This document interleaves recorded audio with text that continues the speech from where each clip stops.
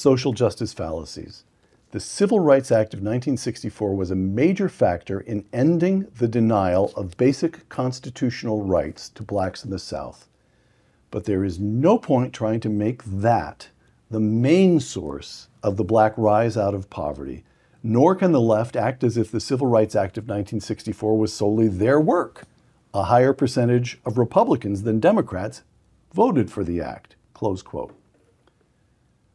So you're saying something here which is sacrilege. Really, it's shocking, it's heretical. Yeah. You're saying the Civil Rights Act ensured equality before the law. That was overdue, it was necessary, it was just.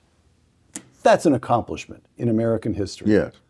But at about the same time, we get the creation of a vast expansion of the welfare state, and it does people harm. Yes. It harms the African American family. It leads to fatherless. Have I got your argument right? Yeah. And you want to stand by that? Yeah. The other thing too, the Civil Rights Act was not what got blacks into professional occupations. In the decade prior to 1964, the number of blacks in professional occupations doubled. So this is not the result of the Civil Rights Act of 1964. One of many things that no individual, no institution, and no society has any control over is the past. Yes.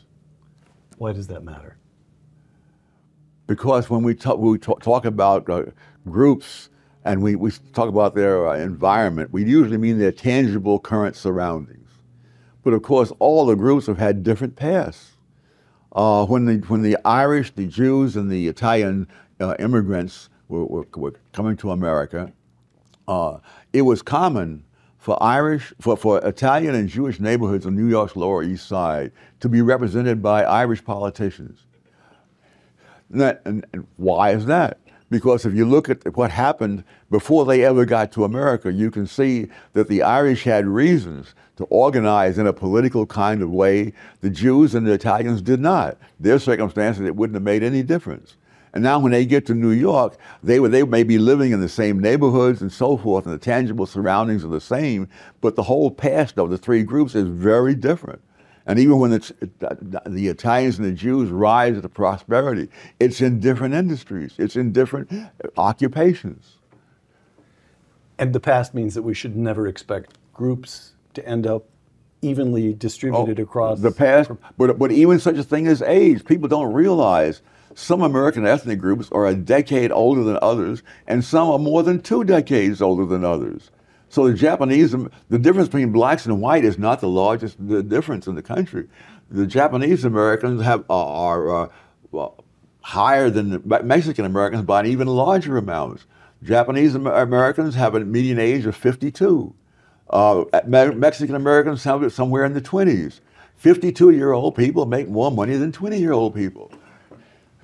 Tom, would you close our discussion by reading a passage from Social Justice Fallacies? Well, if I still agree with it. Do we want the mixture of students who are going to be trained to do advanced medical research to be representative of the demographic makeup of the population as a whole? Or do we want students with the highest probability of finding cures for cancer and Alzheimer's?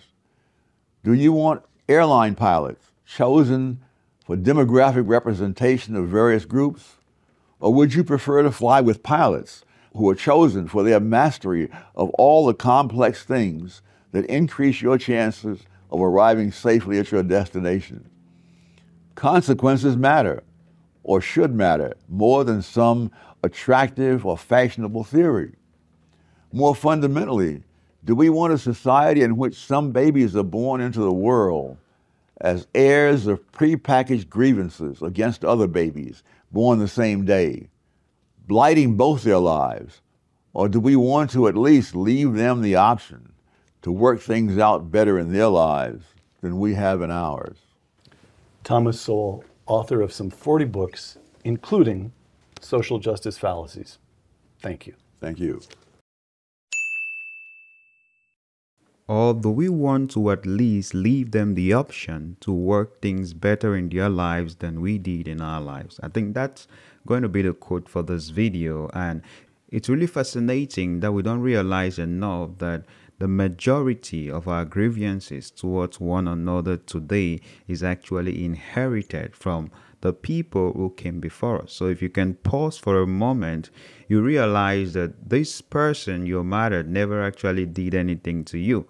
Maybe the ancestor did something to your ancestor, and that has been passed down to you. And here you are with all the burdens that this life has to give you. You still have to suffer in handling an ancestral score settling. Definitely not worth it. You let me know what you think about this in the comments below. If you enjoyed it, please give it a thumbs up, subscribe, hit that bell if you're new to the channel. Thank you for watching, and as always, until the next one, stay free.